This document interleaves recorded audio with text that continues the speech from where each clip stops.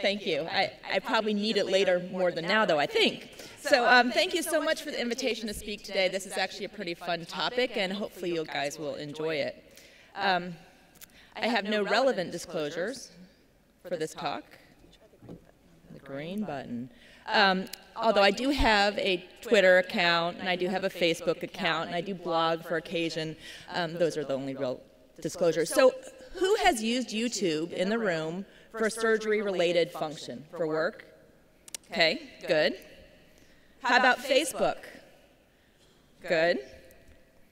LinkedIn? Professional networking, I hope so. Twitter? There's a lot about the meeting, right? You probably also have seen Sage's TV, I hope so. I hope this stuff actually circulates there. So if you haven't, hopefully that will be soon. And then blogs. These are all different forms of social media, and I think they're all essentially very effective, and they have a great place in our practices. What do you use social media for? Name recognition. Who are you? What do you do? Marketing of your practice, maybe even academic credibility. Networking, good way to meet colleagues, actually branch out outside of your practice. Advice, if you have a question on a case.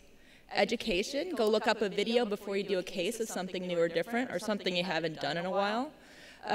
Consensus, it's a great way to reach out and get other people's opinions and really actually start polling people. We were actually talking today when we were in the Sage's board meeting of using social media to grade ourselves and our operative skills. I think this will be a great thing in the future. Research, maybe you can actually go and find some colleagues who want to do a project with you, and it's a really great way for collaboration. So last year, Dr. Jacob, who is pretty arguably the expert in this area, actually gave a talk about social media at the last SAGES meeting, and you might notice who's sitting here interviewing him, will be actually coming up soon, is Dr. Ed Felix. So I'll be just talking a little bit of him. He described Facebook as addicting because of the quick response. So we'll talk a little bit more of the con argument as well with Dr. Felix. So what is the IHC? This is Dr. Jacobs' site.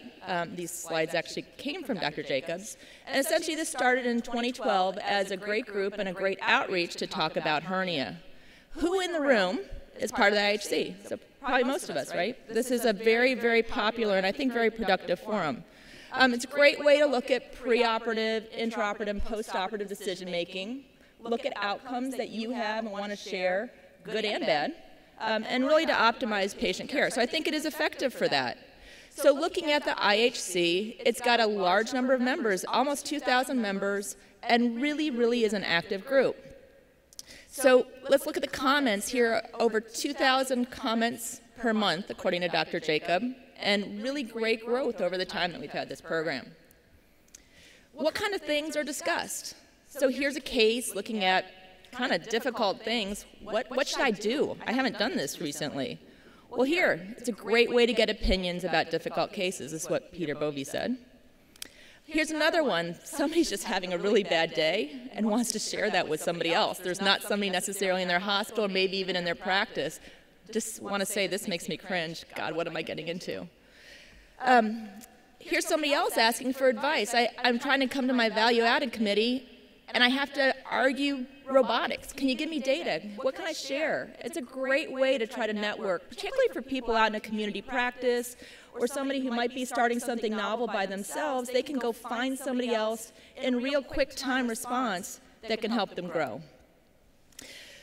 So what else? I have a patient, big hematoma after a TAR. Lots of comments and opinions came back pretty quickly in this group, matter of hours, right?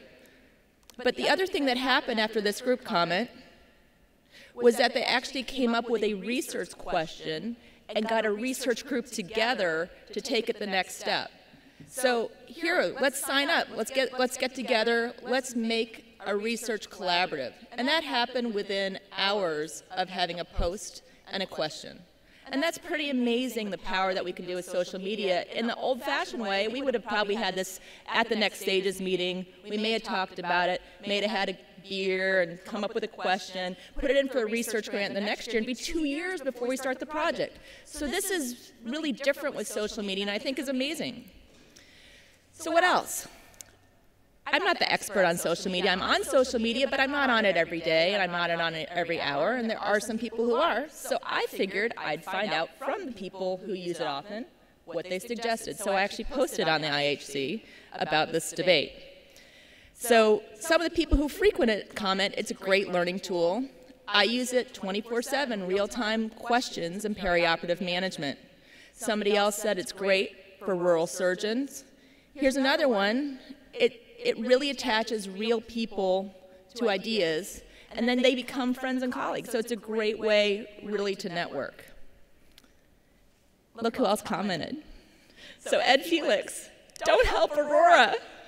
So I love that. So it makes it fun, and it makes it, for us, we've been battling before the battle even started, so it's been great. So what else?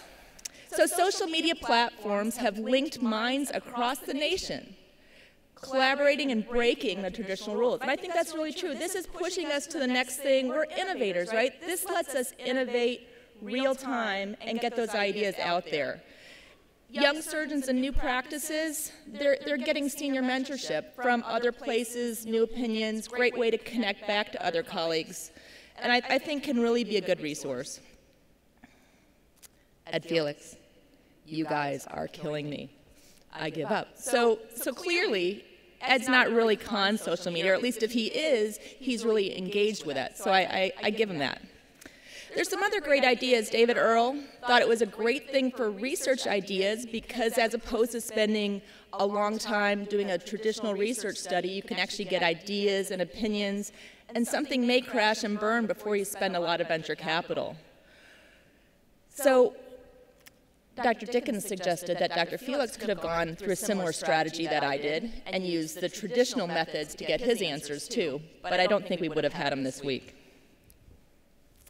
So there you go. So by Dr. Felix's response and Dr. Bittner's comment on it, I think we understand the immediacy and relevance of social media. So this is something else that came out here, that do the number of surgeons of the IHC and the sheer volume, these are actually outside groups saying that this is really what the future of hernia surgery is, that these are the new ideas, these are the new collaborations, these are the exciting ideas being shared and grown and vetted before we have to do large, big studies. So what else is there? I talked about the IHC. There's actually a lot of other things as well. This is actually a SAGE's endorsed group for foregut surgery. Are you guys familiar with this group? If you aren't, I hope you go look it up. Andy Wright, who spoke earlier, actually leads this group, and he vets the opinions. And it's similar to the IHC, but it's for discussion on foregut issues. So this is a really similar kind of thing, same kind of questions. I'm looking at a new mesh. Have you guys used it before? It's a lot better to get that opinion, I think, from another surgeon than from the sales rep who's bringing you the new piece of mesh. Getting a real opinion from somebody who's used it that's not getting paid by the company. So these are things that are effective use of social media. So Andy Wright also pointed out, and Andy's got one of the best Twitter accounts. If you've never seen his account or his feeds, they're pretty amazing. But he commented on something else that's out there, and this is the International General Surgery Journal Club that's actually doing a real-time social media journal club. So these are some of the cool things we can do in the future, and I think our younger surgeons are going to see these and really capitalize on these as resources for the future of surgery. So we talked about what these sites could do, and I think all the things that I talked about we can do, and definitely other people agree with me as well. Thank you, Dr. Wilson.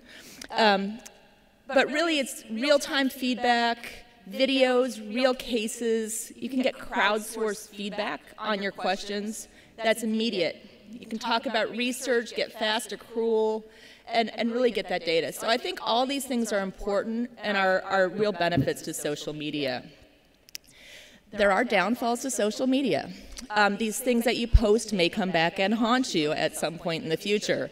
So I think we'll be hearing about those things from Dr. Felix and his own personal experiences. And then later maybe we can go have a glass of wine. Thank you.